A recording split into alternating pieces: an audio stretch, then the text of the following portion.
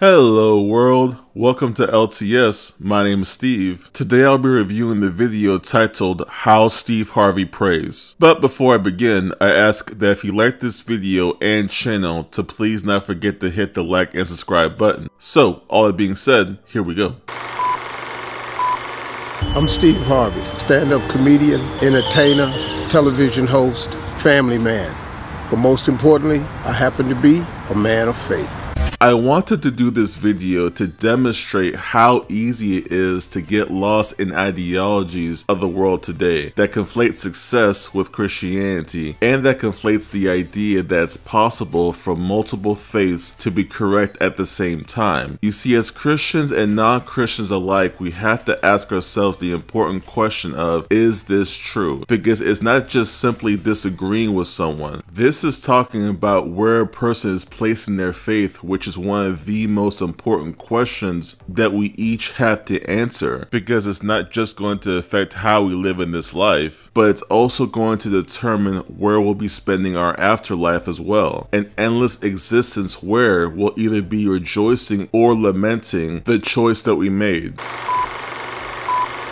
Why did you not lose faith as you became more successful? If I could make myself successful, I would have done it a long time ago. I would have skipped so many of the lessons I had to learn. But it's not that. Success and happiness is a process, man. And in this process, I was very aware of the amount of faith that was needed. And as a matter of fact, it really took more faith than I even thought I had. Everything that Steve is saying sounds good, and that being the case, it would be easy to overlook some of the glaring issues here. But there are two major problems here that come into play when he's asked about his faith. The first is that he immediately talks about his journey to success, which isn't surprising because it's a common staple of Mr. Harvey. If you want to be happy or successful, you got to ask God for it. Most people don't have the life of their dreams because you don't ask God for it. The scripture says you have not because you ask not. It's a very simple scripture. If you change what you ask God for, he immediately changes what he gives to you. That's not entirely accurate. The passage of scripture that he's referring to is found in James chapter 4, where it says, "You do not have because you do not ask God." But if we zoom out to just the verses surrounding this passage of scripture, we get a vastly different picture where it says, "What causes fights and quarrels among you? Don't they come from your desires that battle within you? You desire but do not have, so you kill. You covet but you cannot get what you want, so you quarrel and fight. You do not have because you do not ask God. When you ask, you do not receive because you ask with wrong motives, that you may spend what you get on your pleasures." Well, that sort of changed things. And so if we read this passage within the context of the chapter, we can clearly see that the Bible is not promising us that God is just going to give us our every wish just because we ask. In fact, if we read on, we can clearly see that this chapter is telling us the opposites. In James chapter 4 verses 7 it says, "Submit yourselves then to God, resist the devil, and he will flee from you." So a person's faith and a person's success are not inherently interchangeable. If that were the case, then when Jesus walked this earth, he and his trusted disciples, excluding Judas of course, would have been rich.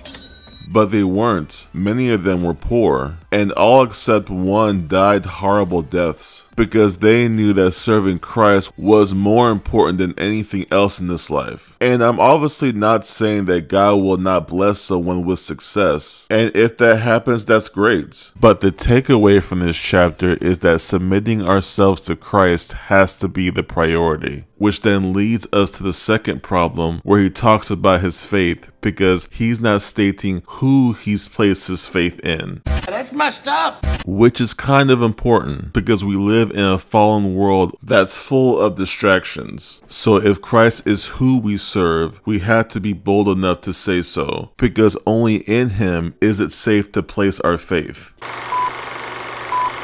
See, oftentimes people who are religious think their religion is right and everybody else is wrong. There is only one way to God. But Steve's faith is unique because it's really not about that. What he's saying here is a self-defeating statement, because while he's spouting out that religious people believe that their view is right and everyone else's view is wrong, he's essentially doing the exact same thing, because by believing what he believes, he has a worldview that says that anyone who doesn't think like he does is wrong, which is what happens to everyone, because everyone has a worldview, religious or not. No one can escape that, and if someone says that they can, they're not being honest with themselves. There's no one way to heaven, no one way to paradise. It's like television. Now it's over 800 channels of cable, and they're all pretty entertaining. So I'm pretty sure, man, that to get to heaven, there's got to be more than one route. Because somebody watching another channel or taking another channel than you, they still getting entertained, and they probably still getting to heaven. What? What are you talking about?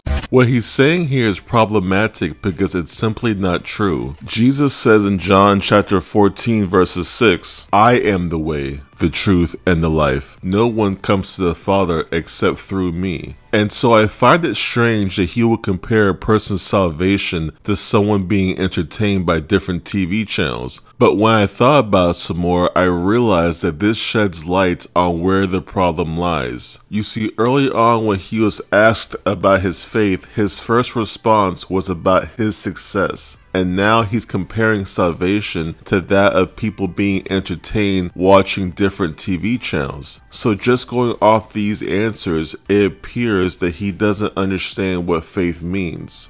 All right, boys, let's get back to basics. If we look up the definition of the word faith, one of the definitions for it is belief and trust in and loyalty to God. So if we take that definition and we apply it to Steve Harvey's career, when it comes to his books, TV shows, and even his jokes, who has his loyalty been to? God or his success? And I'm obviously not saying that there's anything wrong with being successful. I'm just saying that when it comes to the things that Steve is saying, it appears that he just views faith as a means to an end. And when it comes to God, it can't be about me or you or anyone else. It has to always be about him.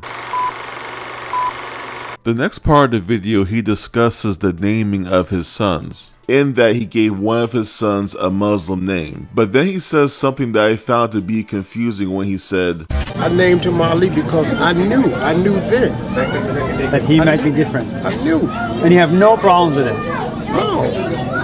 Because when you come here, you understand Islam is a religion of peace. Why you got a problem with peace? I think that he's trying to use his son's name to make a grander point that ultimately doesn't work, because he's not really explaining what he knew, unless there's something I'm missing, and since I don't really know what he's trying to say here, I'm going to go ahead and skip ahead. This mosque in Abu Dhabi belongs to people in the Islamic faith, but as a sign of tolerance to the churches next to them, they renamed the mosque to Mary, Mother of Jesus Mosque. A mosque with the name Jesus on it. The world could use a little bit more of that. That doesn't make sense. There's an old saying that I feel is applicable here that says that the road to hell is paved with good intentions. I'm going to go ahead and let the last part of this video play out, and then I'll delve into what I mean. And it's not just about Christians and Muslims, it's about Christians, Muslims, Jews, and everybody else. At a time when religious intolerance is on the rise, we need many more of these mosques, many more of people like Steve. Before we continue, I think it's important that we define the word respect, which is a feeling of deep admiration for someone or something elicited by their abilities, qualities, or achievements. Seems easy enough. And so if we apply that to what he and Steve are saying, not only here but during the entire video, it seems as though they're conflating faith, success, tolerance, and respect to mean the same thing, but they're not. Of course not. I mean, I'm sure that everyone can agree that there are plenty of things to respect in the Muslim faith and just about every other faith. And when it comes to Muslims, I can honestly say that every Muslim that I've personally met in my life have been some of the most down-to-earth people, and in that they have my respect. But all that being said, when it comes to the Muslim faith, as a Christian, I'm not going to be incorporating the Muslim ideology or lifestyle into my daily life, because the Muslim faith regards Jesus Christ as merely another prophet. But as a Christian, I believe that Jesus is the Son of the living God, and only through him are we able to be saved. And me saying anything less than that is dishonoring my Savior. It's just something I'm not going to do.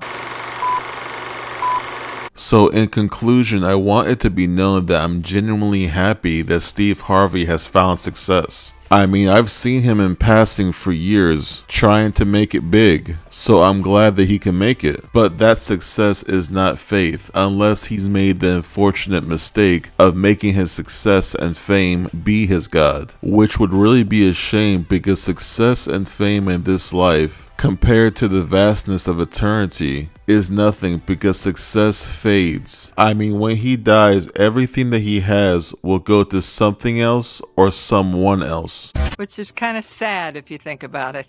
So many of the things mentioned in this video are kind of confusing. Even the title, How Steve Harvey Prays, doesn't quite make much sense, because this video doesn't actually show us how he prays or really what he believes in. I mean, he'll talk about Jesus while uplifting the Muslim faith, and you can't have it both ways. And when it comes to this video, I understand what they're trying to do, and on paper this sounds good and inclusive, but at the end of the day, it's just asking people to stand for nothing. And in the light of the eternity that's coming, we have to know who we serve.